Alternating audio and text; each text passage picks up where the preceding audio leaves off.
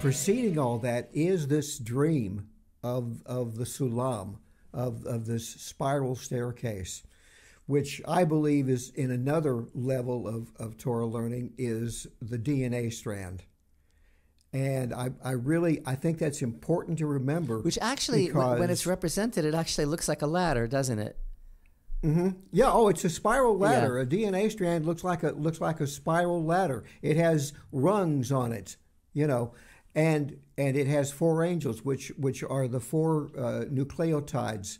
And the thing that I think is so amazing is this precedes the story of all the children being born to these two wonderful matriarchs, and because the angels are ascending and descending, and they represent these components that make up the DNA of the future tribes of Israel, that it shows that foundation, there on the foundation stone, that's where he's sleeping.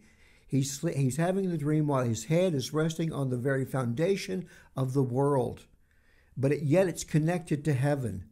And I think it's telling us that these children, these 12 children, represent the spiritual DNA of the coming nation of Israel that is connected directly to heaven. And that it's also connected to, because in another way, the gematria of the word sulam and the word Sinai and the phrase ha-kohanim are all the same gematria, 130. So this connects the idea that this nation will be a priesthood.